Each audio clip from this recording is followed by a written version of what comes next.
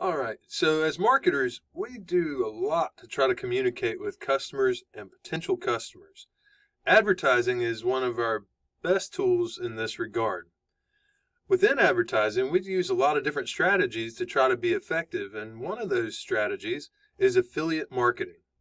So what is affiliate marketing? It's a strategy through which a company creates advertisements for its goods and services that are then listed with an affiliate marketing firm. In other words, we create an ad and then we tend to pay other companies to circulate the ad for us. That way we're paying for what's called pay-per-click services, or we might pay per lead or per sale. So again, we create an ad, we offer it up to an affiliate marketing firm and pay them either each time somebody clicks on the ad, each time we get a potential sale or an actual sale. That's how affiliate marketing works.